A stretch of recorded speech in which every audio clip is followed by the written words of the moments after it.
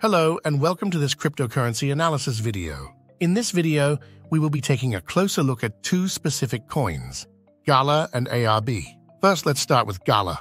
Upon analyzing the 12-hour chart of Gala, it's apparent that price movements are persisting within a descending wedge pattern.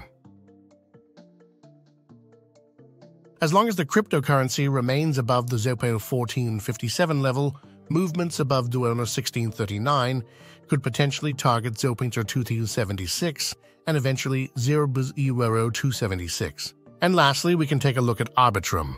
When reviewing the daily chart of ARB, it is evident that price movements are continuing with the formation of a W pattern.